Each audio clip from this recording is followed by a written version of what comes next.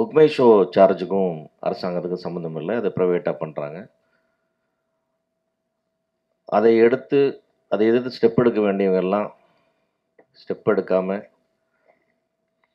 பொறுப்பற்ற முறையில் செயல்பட்டதன் விளைவாகத்தான் இதெல்லாம் நடந்துகிட்ருக்கு. விரைவில் இந்த நிலைமைகள் மாறும். அரசாங்கத்தை எதிர்த்து குரல் கொடுக்க வேண்டிய அவசியமே இல்லை. அரசாங்கத்தை போய் கேட்டாவே செஞ்சு கொடுத்துருவாங்க. அப்படி ஒரு அரசாங்கம் நம்மளுக்கு இருக்குது. ஆனால் போய் கேட்கக்கூடிய தலைமை நம்மள்கிட்ட இல்லை. எதிர்த்து குரல் கொடுக்குறவங்க போய் ஆப்ளிகேஷன் கேட்க முடியாது. யாரை கூப்பிட்டு போய் பேசுகிறதுன்னு எங்களுக்கு தெரியாமல் இன்றைக்கி தயாரிப்பாளர்கள்லாம் ஆல்மோஸ்ட் ஒரு அனாதைகள் போல் ஒரு விளக்கம் நின்றுட்டுருக்கோம். எங்கள் பிரச்சனைகளுக்கு எங்கே போய் பேசுறது? டிஸ்ட்ரிபியூட்டர் அசோசியேஷனில் போய் நாங்கள் தனியாக பேசிக்கிறோம், எக்ஸிக்யூட்டிவ் அசோசியேஷனில் போய் பேசிக்கிறோம், சேம்பரில் போய் பேசிக்கிறோம். பேசுகிறக்கு இடம் இல்லை.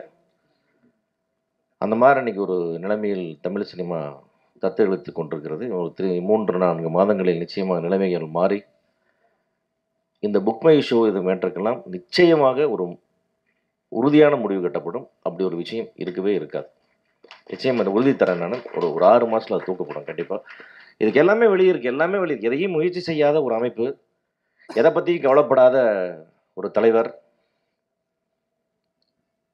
நான் இப்போ அதான் சொல்லுவேன். நான் என் வீட்டில் என் குழந்தைகளுக்கு என்ன பிரச்சனைன்னு எனக்கு தான் தெரியும். அதுக்கு அடுத்த வாரம் பர்த்டே வருதுன்னா இந்த வாரமே ட்ரெஸ் எடுக்கணும்னு நமக்கு தோணும். அதுக்கு இது அலர்ஜி வரும், ஒத்துக்காதுன்னு நமக்கு தோணும். பக்கத்து வீட்டுக்காரன்ட்ட நம்ம வீட்டு பொறுப்பு கொடுத்தீங்கன்னா எப்படி தெரியும்னு நான் சொல்லுவேன். ஏன்னா ப்ரொஃபஷனலாக ப்ரொடியூசராக இருக்கிறவங்க தான் தயாரிப்பாளர் சங்கத்துக்கு தலைவராக இருக்கணும். படம் தயாரித்தவங்க எல்லாருமே தயாரிப்பாளர் இல்லை. ரங்கநாதன் படம் எடுத்தாருன்னா அவர் நடித்து அவர் எடுத்துக்கல. அவர் யோகி பாபு நடிக்கணும்னு நினச்சி எடுக்கிறாரு. அந்த படம் ஓடணும், ஜெயிக்கணும், அதனுடைய லாப நஷ்டங்கள் அவரை சேர்ந்து. அவர் எடுக்கிறது ரிஸ்க். அவர் ப்ரொடியூசர். ஞானவேல்ராஜ் எத்தனை படங்கள் எடுத்துக்கிறாரு. பல கோடிகளை இழந்து அந்த போராட்டத்தில் போயிட்டுருக்காருன்னு யாரை வச்சு எடுத்துகிட்ருக்காரு? அவர் நடித்தாரா? இல்லை. தன்னை நடிக்க வச்சு தானே தயாரிச்சுக்கிறவங்கலாம் தயாரிப்பாளர் முழுமையாக சொல்லிக்கூடாது. They are not professional producers. அப்படி ஒரு நிர்வாகத்தை அப்படி ஒரு தலைமை கொண்டாந்து வச்சது தான் இந்த சீரழிவுக்கு காரணம். 8% டேக்ஸுக்கு காரணம். 18% ஜிஎஸ்டி கொடுத்துட்டு 8% டேக்ஸ் கொடுத்துட்ருக்கோம். எதுக்காக கொடுத்துட்ருக்கோம்? அரசாங்கத்தில் போய் கேட்டால் ஒரு நாள் கேட்டால் சரின்றுவாங்க. கேட்குறக்கு ஆள் இல்லை நம்மளுக்கு. இவங்களுக்கு செஞ்சு கொடுக்கூடாதுன்னு நம்ம வெறுக்கிற அளவுக்கு நம்ம ஒரு தலைமையை கொண்டு வந்து வச்சுருக்கோம். எல்லா பொது அமைப்புகளும் அரசாங்கம் சார்ந்து செயல்படணும். அரசாங்கத்தை சுமூகமாக செஞ்சு செயல்படணும். அதுதான் பொது அமைப்புகளுடைய தலைமையில் இருக்க வேண்டியது. அரசாங்கத்தை எது குரல் கொடுத்து அரசியல் பண்ணணும்னு நினச்சாங்கன்னா வேற எங்கே போய் பண்ணிக்கணும். அது இந்த அமைப்பில் வந்துட்டு பண்ணக்கூடாது. அதுதான் தவறு. மற்றபடி தனிப்பட்ட மொழி யார் மேலும் எங்களுக்கு எந்த விரோதமும் இல்லை. இந்த புக் மை ஷோ விரோதத்துக்கெல்லாம் இதுதான் காரணமாகி கொண்டிருக்கிறது. தமிழ் ராக்கரசை ஒழிப்பேன் 6 மாதத்தில் 2 மாதத்தில் 1 வாரத்துலன்னு சொன்னவங்கலாம் காணோம். அதுக்கெல்லாம் எல்லாத்துக்குமே ஒரு முடிவு வரும். எல்லாமே செய்யலாம். அதனால தான் இதெல்லாம் இந்த போராட்டம்லாம் பண்ண முடியாமல் தான் நண்பர் ஞானவேல்ராஜெல்லாம் வெளியேறினார். அதெல்லாம் உங்களுக்கு எல்லாத்துக்கும் தெரியும்.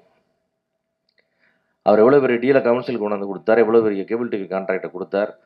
அதை ஏன் அமல்படுத்தப்படவில்லை?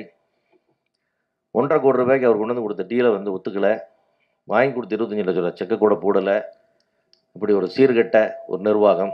இதையெல்லாம் இங்கே பேச வேண்டிய அவசியம் இல்லை. நம்ம இந்த மேடையை வேற மாதிரி ஆக்க வேணாம். சகோதரர் கேட்ட கேள்விக்காக சொல்லுங்கள். நிச்சயமாக சரி பண்ணிடலாம் சார். அது ரொம்ப முறையற்ற செயல்.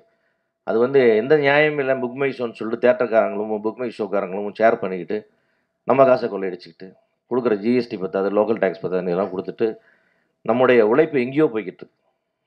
எடுத்தவனுக்கு இல்லை, நடித்தவங்களுக்கு இல்லை, இயக்குனவங்களுக்கு இல்லை, விநியோகஸ்தருக்கு இல்லை, யாருக்கோ போய்கிட்டு இருக்கு.